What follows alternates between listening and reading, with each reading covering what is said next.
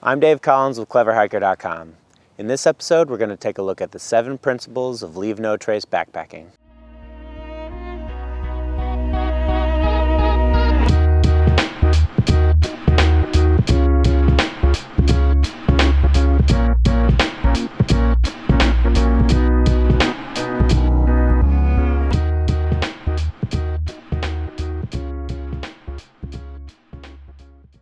Learning to practice leave no trace backpacking is one of the most important skills any backpacker can learn.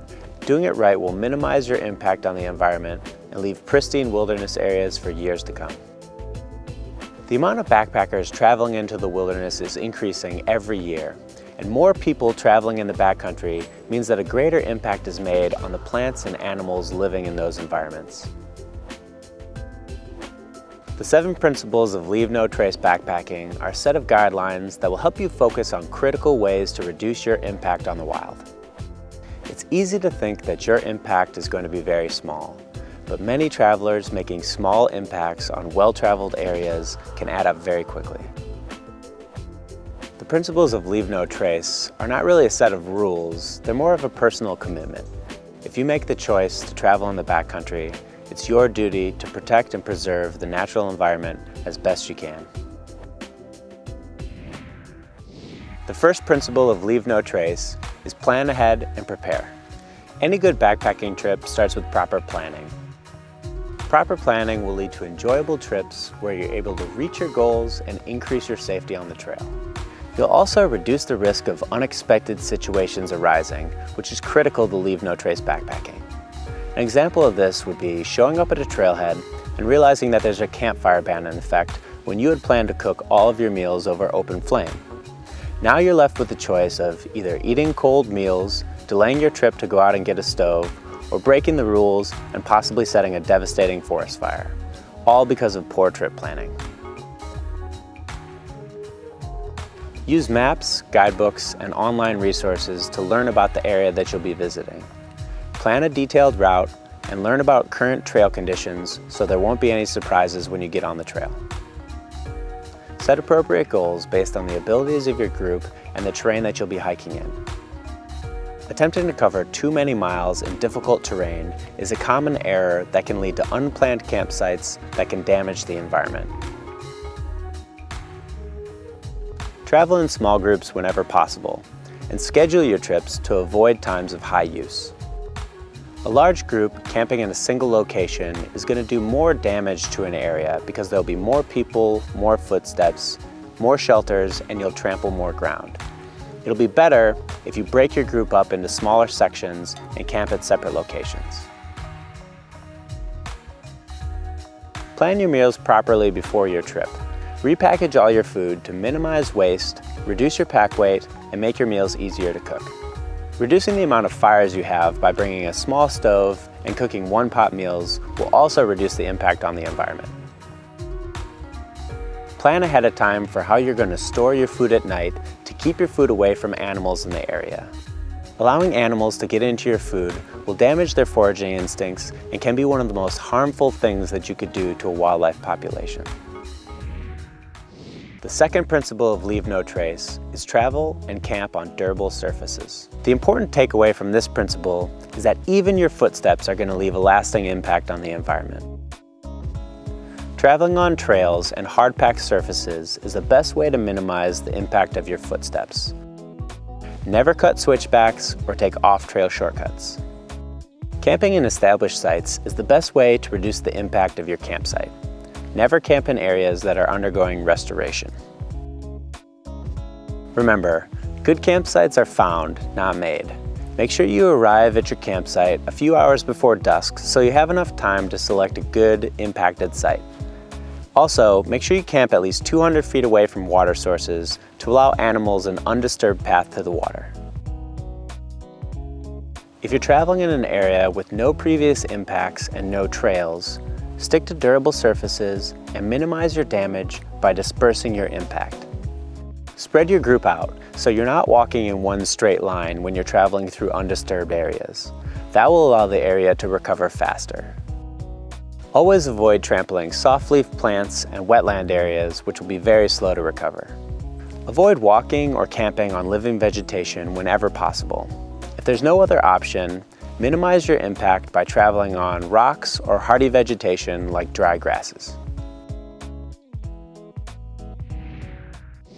The third principle of Leave No Trace is dispose of waste properly. If you pack it in, pack it out. There's absolutely no reason to leave any waste in the wilderness except human waste, and even that needs to be disposed of properly. Little bits of trash add up quickly and will take a lot longer to decompose than you might think. Even organic waste, like apple cores and orange peels, will take months or even years to decompose.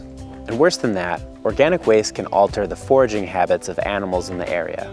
So remember, always pack out your trash, even if it's organic waste. Don't burn trash or food because they often won't fully burn. Animals may dig up the remains, and little bits of trash will stay there for years to come. Clean your dishes at least 200 feet away from your campsite or any water sources.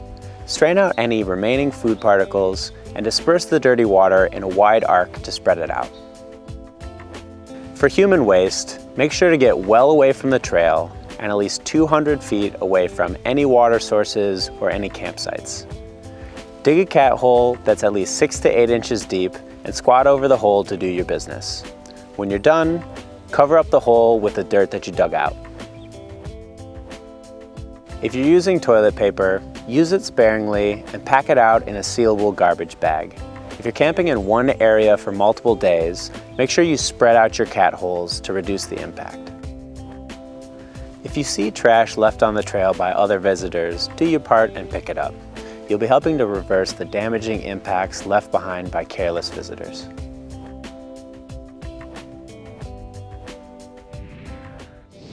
The fourth principle of Leave No Trace is leave what you find.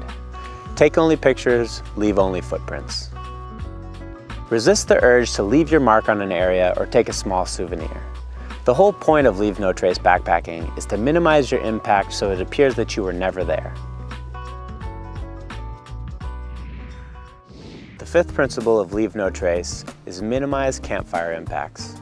Having campfires while you backpack can be a great way to keep warm, cook food, and have entertainment while you're out in the woods. The downside to having fires is that they leave a lasting impact on the environment, but fortunately, there are Leave No Trace guidelines that will help you to enjoy fires while minimizing your impact.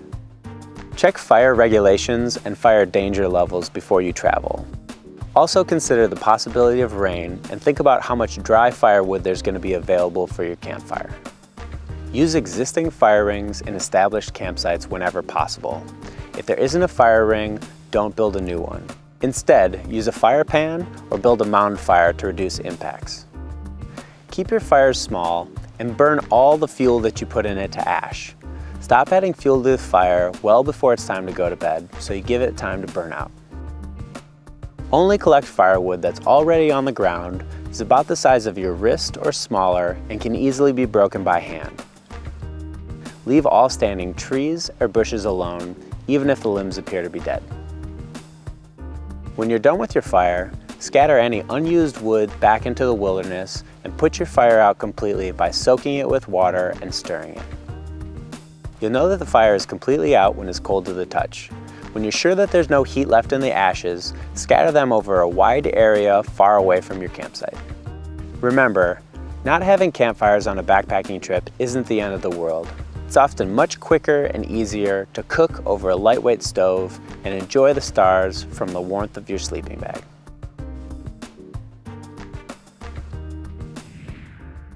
The sixth principle of Leave No Trace is respect wildlife. The wilderness is a great place to glimpse animals that we might not ever have a chance to see in our daily lives.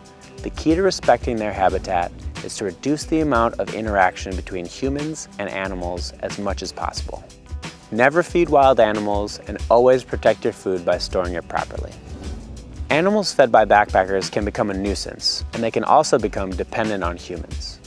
Keep your distance from wild animals and don't stress them out by following them, approaching them, or trying to get a reaction out of them. Don't bring your pets into the wilderness unless you can control them and plan to keep them on leash.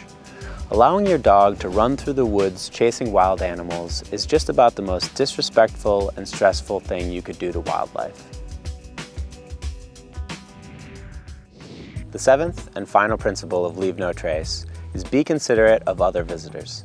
Avoid making loud noises, be courteous and friendly to other travelers, try not to stand out or make a scene, and whenever possible, give other travelers their space and privacy. Step off the trail to let larger groups and hikers heading uphill have the right of way. Simply put, treat other backpackers with the same type of respect that you want to be treated with.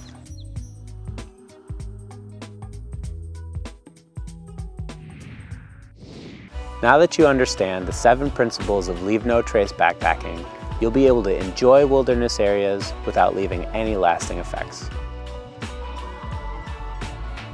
If you follow this simple commitment, we'll all be better off, and our wilderness areas will stay beautiful and pristine for years to come. I'm Dave Collins for CleverHiker.com. Hike light, hike smart, and have fun.